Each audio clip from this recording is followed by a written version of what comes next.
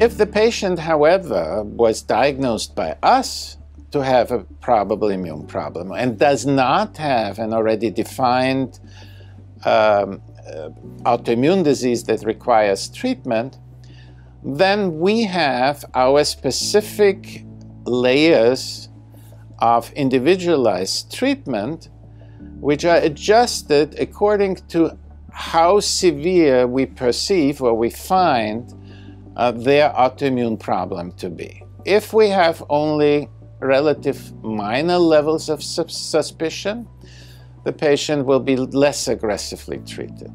If the patient has lots of immune abnormalities in her testing, or has failed prior treatment cycles with milder levels of treatment, we will be more aggressive.